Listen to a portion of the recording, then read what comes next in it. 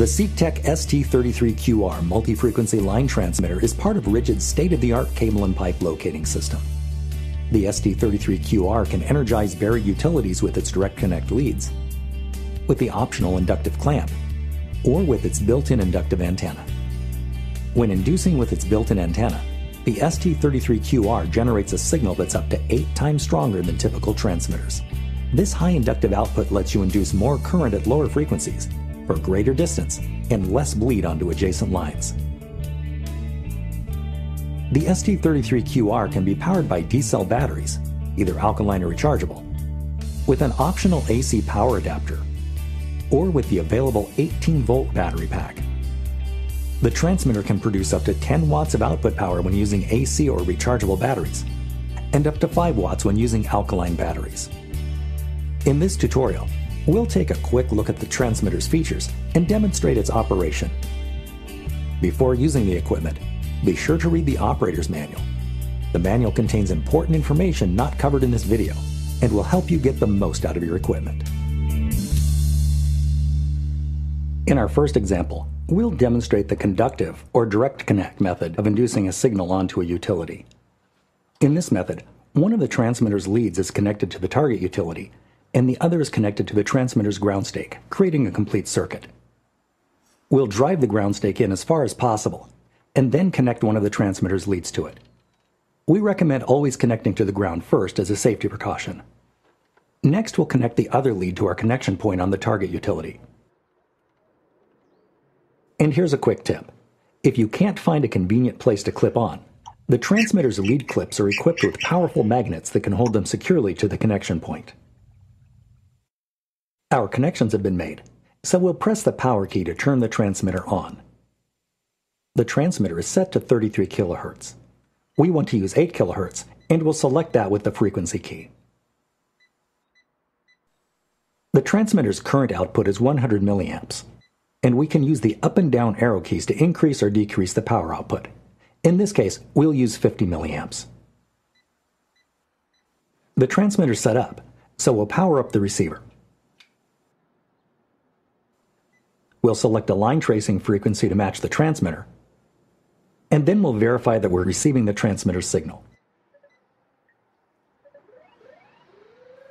We're seeing plenty of signal, so we can locate this line.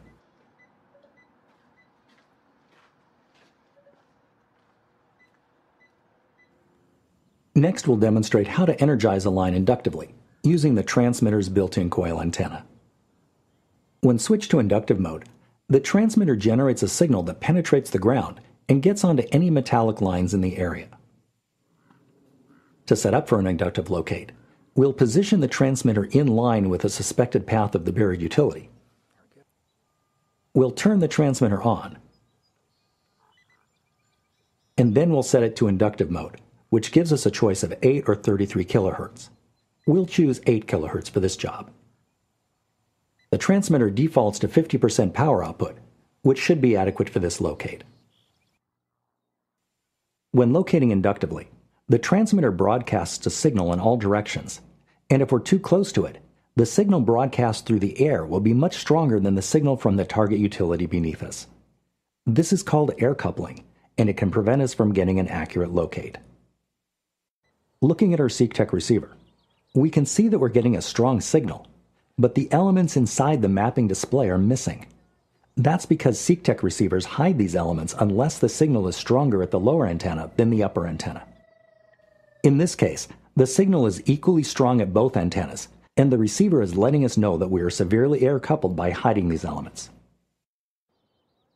To minimize air coupling, we'll need to begin our locate some distance away from the transmitter. The distance will vary with each locate scenario, and there are a couple of ways we can test for air coupling before marking the line. We're positioned over the target utility, and the first thing we'll look at is our depth reading. If we raise the receiver by about a foot, our depth reading should increase by the same amount, which it does. Next, we'll focus on the signal strength. If we raise the receiver off the target line, the signal should drop significantly, even if we aim it directly toward the transmitter. In this case, we're confident that we're not air coupled, and we can begin our locate. The final method we'll demonstrate is energizing a line with the inductive clamp.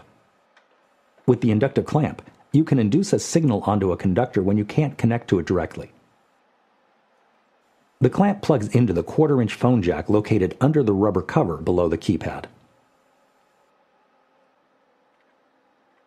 When we power up the transmitter, it will automatically switch into inductive clamp mode, and we'll have a choice of 2 frequencies, 8 and 33 kHz. In this case, we'll select 8 kHz.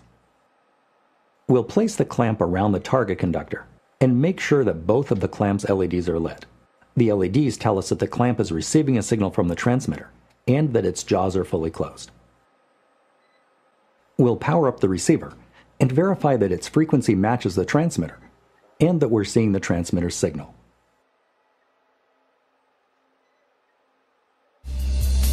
In the past few minutes, we've introduced you to the ST-33QR transmitter. For additional training, visit seektech.com, where you'll find in-depth multimedia tutorials on topics like circuits, grounding, induction, and frequency. On behalf of the entire Ridgid SeekTech team, thank you for buying the ST-33QR transmitter, and thank you for watching this video.